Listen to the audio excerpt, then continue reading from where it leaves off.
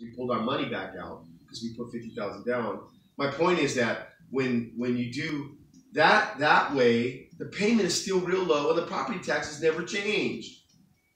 And now I can do all the construction without nobody even knowing what it's really worth until we make it go through another escrow. It's either refinancing or selling. Refinancing and pulling more equity back out, because now they're going to do a new appraisal. So now there's going to be a lot more equity involved. But when you do a construction loan, they automatically reevaluate it after it's done. Now we can do that with a mobile home.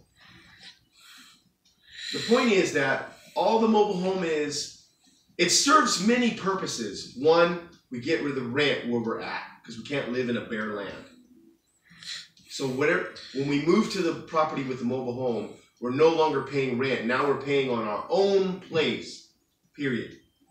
Whatever that condition is, it's going to be used. It's not going to be a new price.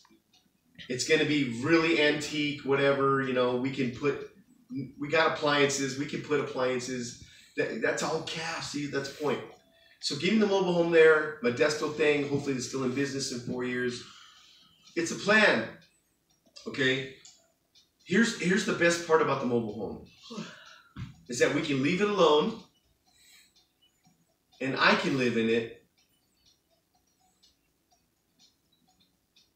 when we add to it. So in other words, we can make it to where it has like 2 double doors. We'll make a double door from like somewhere in the living room, right? So the mobile home will go from that to a nice family room / master suite with the bathroom, and that'll turn into the hall bath eventually down the road. So it goes big family room, which would be my bedroom with the bathroom.